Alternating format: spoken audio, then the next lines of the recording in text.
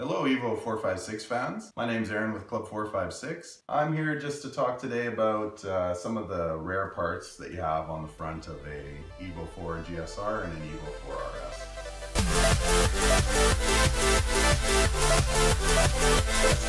If you're going to be importing an Evolution 4, or for that matter even an Evolution 5 or 6, you're going to want to take a good look and see whether it's complete, especially the front end. Some of the parts are a little bit hard to get, and the issue with some of the parts up front is that when you decide that you want to order from Japan and you want to ship those parts, they're extremely big and it'll cost you a lot of money to get them over here. So taking a look at the front of the car, on Evolution 4 RS, the expensive parts are going to be the fog light blanks. So these blanks are not covers, they actually replace the entire light itself. So this is one that I have as a spare, and you can see that from the back it attaches where the brackets for the old fog lights would attach, and it eliminates the entire assembly.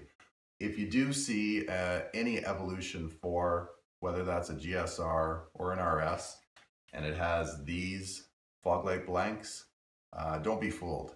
There's no fog light underneath there. Depending on what you want, if you appreciate this look, then this is an added bonus to your GSR. If you don't like the look and you're expecting that you're going to take a cover off and have fog lights, then you're going to get burnt on that. Choose wisely. Another important feature on the Evolution 4s is the lip. So when you're ordering your car from your favorite importer and you see the lip, make sure it's in good working order. By working order, I mean actually attached to the car. I've seen cars come through auction with chunks missing, with just the wing portions of the lips fastened to the bumper. Normally, if this lip is going to go, it's fairly fragile, and what actually ends up happening is if you get it caught on something, it will crease the bottom of the intercooler. So you'll see a lot of Evolution 4s have some pretty prominent lines that are bent into the bottom rail of the intercooler. That's actually from the lip getting hit on a curb and bending under and putting those creases in.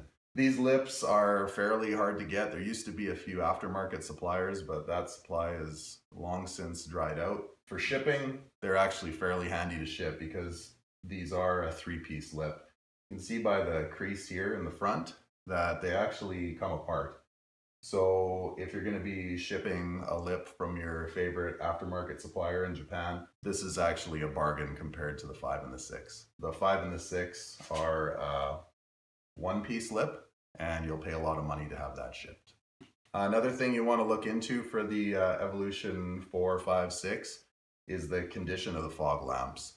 So the fog lamps are made by PIAA, and the aftermarket versions are widely available, but if you want a real PIA fog light, they're going to be really expensive. If you're taking a look at a car on an auction, or you have an importer that can go down and personally inspect the car, you'd want to take a look and see whether these fog lamps are in good shape. They're very, very easy to crack. They have a big flat face, and driving on the highway, any sort of rock or debris is probably going to break the lens. The other things that you'd want to take a look at when you're shopping for your car is the condition of the headlights. There are a lot of aftermarket versions of these headlights, but the Mitsubishi ones seem to be pretty few and far between.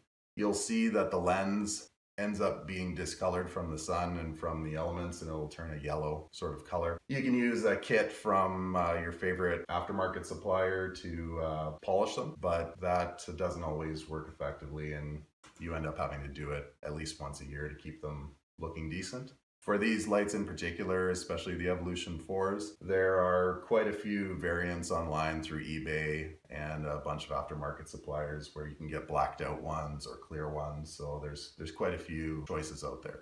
Moving on to the last thing on the front, I've noticed a lot of Evolution 4s, 5s, and 6s have the Mitsubishi symbol missing off the front. These are actually still available through Mitsubishi. They are in probably short supply by now, However, they are still available. They range in price wildly. There's some listed for almost $200. If you get lucky, the dealer price in Japan is around $20 to $40. That'll be in yen, so 2,500 to 4,500 yen. The badges are eventually going to run out. There used to be a supply of the fog light blanks, and they ran out about 2015 from the suppliers, and the price skyrocketed.